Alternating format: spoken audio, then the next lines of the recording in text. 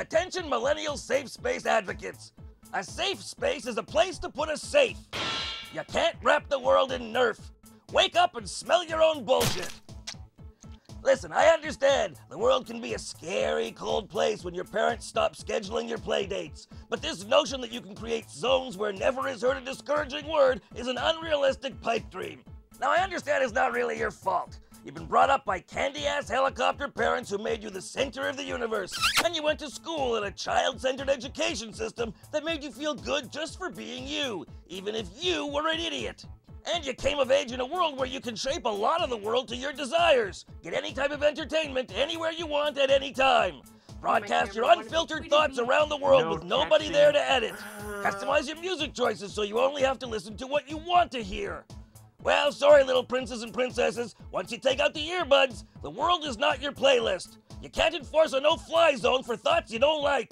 I understand you want to create a better world free of racism and sexism, where people are judged by their merit and not their sexual orientation, gender, or color. But the idea of a meritocracy coming from a generation that took home participation medals is hilarious. And don't let your professors advise you about the real world, because they don't stick their Birkenstocks outside of academia except for Bernie Sanders rallies.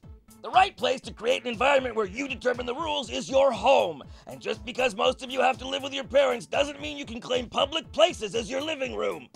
Hey, we'd all like to have places where we wouldn't feel judged or hear thoughts or words that bother us. We'd also like to have a money tree, big boobs, a giant penis, and a pony, but we don't feel the world owes it to us.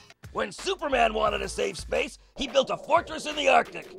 If you'd all be willing to head to the Arctic, I'm sure I could launch a successful Kickstarter to help get you there.